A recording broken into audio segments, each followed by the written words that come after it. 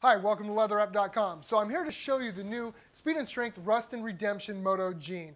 This is a great riding pant designed right off of a set of jeans. Basically, I mean, everybody's wearing jeans while they're out there riding. Why not wear a pair of jeans that have some function built into them and some safety features? So let's tell you a little bit about that. Mike being way up there, we got him in the shot here so we can show you these jeans.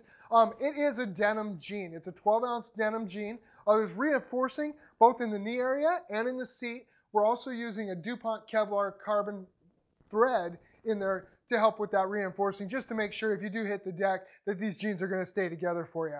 Also, it has a Vault CE armor in the front of the knee area as well to offer you a little bit more added impact resistance there.